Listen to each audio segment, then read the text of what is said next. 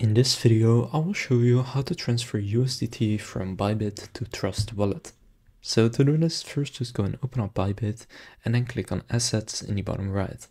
From here, just go to the account where you are holding your USDT. For me, it's in funding, but it could also be in spot. Now here you can see that I have some USDT, a little over 21. So from here, just go and click on your USDT, and then here at the bottom, click on Withdraw. Now here you'll need to put in an address and a network. So to do this, first just go and open up Trust Wallet. And then in your Trust Wallet, you want to click Receive. And then for the currency you want to receive, you want to select USDT. So I recommend just searching for it. And then here you can also select the network. So they have Ethereum here and Tron. Now for this example, I'll just use the Ethereum network. And now you also know that it's on the Ethereum network, which means you need to pick ERC20. So now just copy the wallet address, go back to Bybit and first just paste in the address here. And then for the network, I need to pick ERC20 since I picked Ethereum. Now the fee here is actually 8 USDT, which is very high. So instead I'll just go with TRC20, which is Tron. And then I need to go back to Trust Wallet and get the wallet address for Tron. So you can also see which one has a higher fee.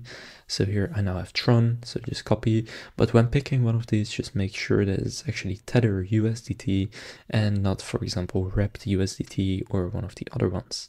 Now down here you can see a few more. So you have the Arbitrum network, the OP mainnet, Solana, and a few more. But for now, I'll just paste in the Tron address. And then here you can choose how much you want to send and from which account. So I'll select funding account and I'll just do 5 USDT. Now, if you are sending a very large amount at once, I recommend just doing a small amount first to see if it actually shows up. But from here, just click withdraw. And then click confirm, and then I need to enter the code sent to my email and Google Authenticator. Then after doing that, it says withdraw application submitted, and now it should be gone from your balance here, which it is. As you can see, I now only have about 15 USDT, and from there you can then open up your Trust Wallet, and then it will show up right here, but it can take a few minutes. I'll just wait for this to show up.